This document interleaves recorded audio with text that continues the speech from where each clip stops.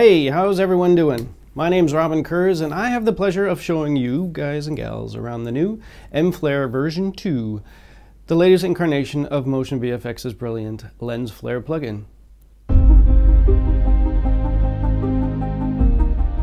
Yes, for those of you already familiar with previous versions of mFlare, version 2 has been made even better. Superb for adding beautifully crafted organic lens flares to your footage for added depth, drama, or just as a cool visual effect. Next to things like a fancy new color picker, they've added on-screen controls for all major settings, removed the external app and moved everything inside the host. We've also gotten cool new post effects, such as blur and grain. They've made it much faster, but best of all, we get brightness tracking and, as with various other motionVFX plugins, the Mocha tracker has been integrated for even more precise and realistic flare animations. But instead of listening to me go on about it, let's take a step towards becoming the next J.J. Abrams. Jump in and let me show you all the goodness over these next few tutorials. So I'm going to start out here in Final Cut Pro 10 to show you some of the new features and options, but mFlare works pretty much the exact same in Motion, although Motion gives you a few more additional options, which I'll be covering in the last episode. Installing mFlare or any product that you buy at motionvfx.com couldn't be easier either. If you haven't already, you simply download and install the free mInstaller app from their site, and after you purchase anything online, it shows up in here, in the mInstaller menu, ready for installation with a single click. It doesn't get easier than that. So I've gathered together a few clips that I'd like to give a little more depth and flair, pun intended, with the help of a flare. For starters, I have this descending drone shot of a cityscape with a nice sunset showing up behind this building. It's nice, but could also use a little more depth to really make the sun pop. So let's see what we can do. To access mFlare and all its presets, I just need to open up my effects browser on the right and look for mFlare 2 under my video effects. Once selected, I'm presented with over 100 flares in 5 different themes, ranging from anamorphic flares to cinematic, off-screen, and lastly a bunch of cool sci-fi flares. As with any other effect in Final Cut Pro, I can simply skim over each flare with my mouse to get a real-time preview of it in the context of my active clip. This obviously is a huge help since I don't have to constantly apply, check, and if I don't like them, delete a bunch of flare effects to see if they're what it is I'm looking for specifically in the context of my footage before actually applying them.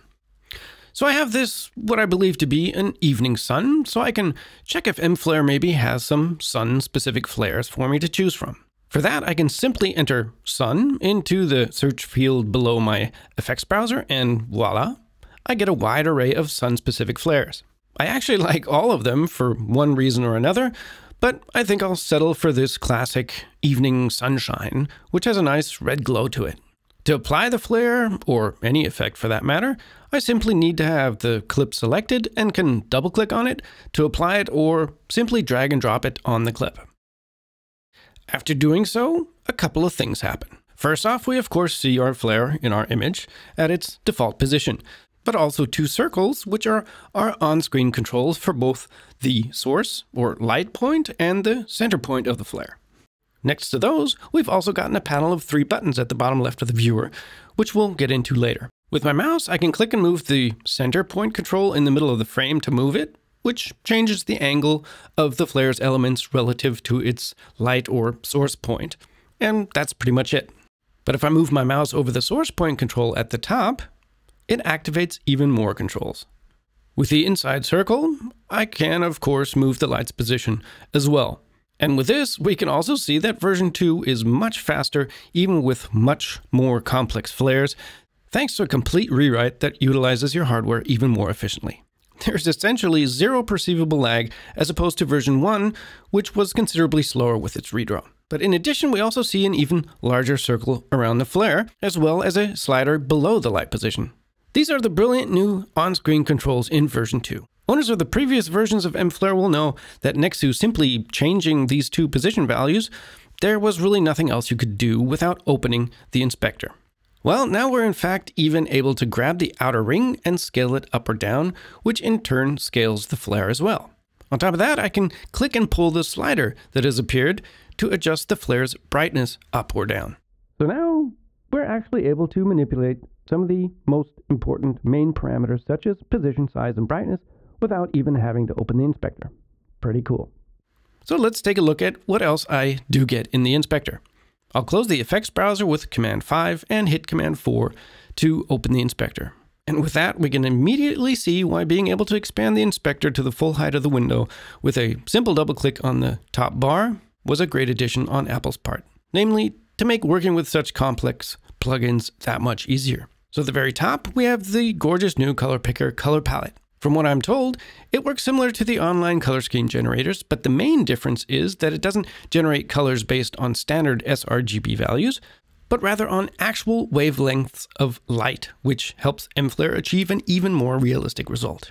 Which also explains this little black spot in our circle, since that would be the infrared area of light, which, as we probably all know, we can't actually see. Above it, I have 3 different modes to choose from. A single, 3, or 5 color scheme. Whichever I choose, I get at least one large circle, which is my main color and should generally be used on objects that contribute the most to the final image, such as glows, glints, and shimmers.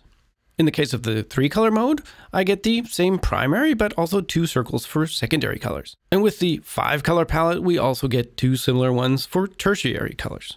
Secondary colors are based on the main color, but offset by an angle around the center of the palette. So moving the large primary circle moves all the other colors in tandem, but moving any one of the secondary or tertiary doesn't affect the position of the primary. This obviously allows for very precise and interesting color schemes. The saturation of each is of course determined by the distance from the middle, where again, all others follow the main, but not the other way around. Whichever colors I've chosen are then conveniently shown below the picker as skimmable vertical swatches, but also later in our editing panel, as we'll see. For this flare, I'm going to go with a 3 color scheme and set the main to something a little more yellowish and cool down the secondaries to match the surrounding sky a bit better. But before we get into the real nitty-gritty of all the amazing customization and animation options we have, let's just do a quick and simple animation on this image with our flare so we can later appreciate the other options for doing the same that much more. For that, I'll just turn off my flare for a moment and move to the beginning of my timeline and play the clip. As we can see, the sun doesn't really start showing up until roughly 1.5 seconds into the clip. So for our animation, we want to find the spot where it starts coming in and the moment that it's at full brightness, as well as make sure, of course, that the flare follows the sun. So I'll just quickly skim through the clip and set a marker with the M key as soon as it starts peeking out from behind the building, and then another marker when it's at its maximum brightness. Okay. Now with the playhead at the second marker, I'll turn my flare back on and head over to the inspector to my mFlare settings and flip open the basic parameters. Here I have set basic parameters for brightness and size, the 2 things I can already do via the on-screen controls, with the addition of individual scale parameters for X and Y, should I actually need them. Here, I'll simply add a keyframe for the brightness parameter. Now I'll just make sure my flare is in the right position, go back to my parameters and show the position settings. Under source, I'll leave it on manual and set a keyframe for the other 4 parameters under points for good measure.